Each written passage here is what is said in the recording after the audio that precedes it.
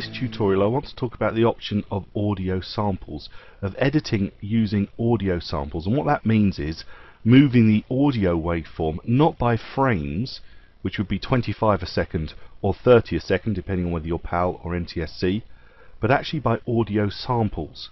Now, video takes 25 or 30 frames a second to give the illusion of moving pictures, whereas audio for video is sampled not at 25 times a second or 30 times a second, but to make the audio sound proper and make it sound good, it's sampled at 48,000 times a second. So between 1 second and the next there are 48,000 samples of audio, which gives us really crystal clear sound. So we have the option of being able to move audio by frames or by samples, and you might turn around and say, well, surely 25 or 30 samples a second is enough, but take it from me, from experience, it isn't.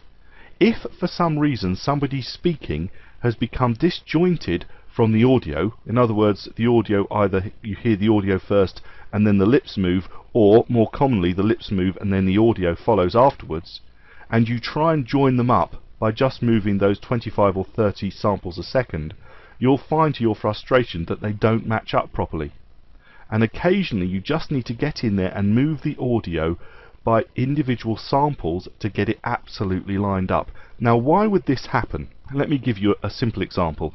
You are filming somebody at the back of a large building and you're zoomed into them so that you can clearly see their face, and you're using the onboard microphone for whatever reason that might be. You're not using a wireless microphone. It's going to take a certain period of time for the audio from the front of the building to get to the back of the building, whereas light is effectively instantaneous.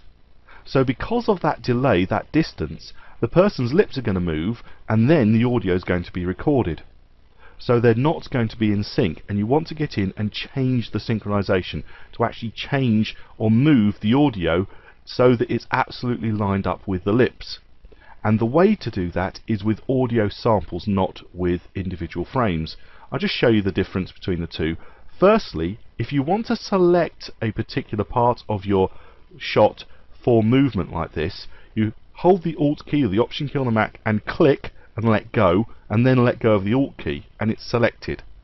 Now at this point, if you'd have held the Alt key or held your mouse and moved it, you'd have duplicated the layer, which would have caused you problems.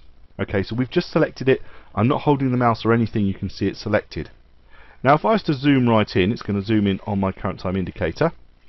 So I'm zooming in really closely, and you can see this here is the individual frames. Okay, so I'm at 35 seconds and 5 frames, and if I was to hold this and grab it and pull it across, I get a little bit of feedback at the bottom, and it's showing me I've moved 1 frame forward.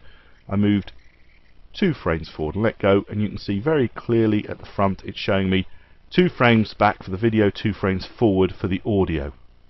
And Control Z to undo that, so they're actually balanced out. Sometimes that's not enough, however, and as I say, they don't link up. So that's when you have an option which is also in the mixer panel and in the program panel. So they're in the panel menus, each of them, and in the timeline panel menu you see you've got show audio time unit. So when you click on that, suddenly this all changes, and you can see over here that I am presently at 35 frames and 11,520 audio samples, and I can move my audio samples in, there you go, 34 seconds and 45,840 audio samples. So again, the same way, hold the Alt key and click on the audio, and I can zoom in. Notice I now have the option to zoom in a lot more. I was zoomed in fully before, but now I can zoom in even more so that I can get pretty much down to the audio level. So you see I'm here at 45,835, 45,840, so you can actually see the individual audio samples, and then I can click and start to move the waveform along. And you can see I'm getting a little bit of feedback at the bottom to show how many audio samples I have moved. And when I let go, it's showing me here minus 0.7 and plus 0.7. So in other words, 7 audio samples have been moved. So you do get good feedback as you move this along. So let's move it 17 more. Let go. It's 34. Move it 25 more. 59. So you see you're just moving it along or moving it back So let's move it back. 21, 8. So if I now click on it slowly and pull it back, -8. 1, 2, 3, 4, 5, 6, 7, 8. Let go. I'm back to where I was to start off with. You might not think this is particularly useful, but I have to tell you, I've had this problem. When you're looking at the video, I had a camera right at the back, which was my best camera, zoomed into the person speaking, and the two didn't match. So what did I do? I went in and I was able to adjust at audio level and get the lip sync absolutely perfect.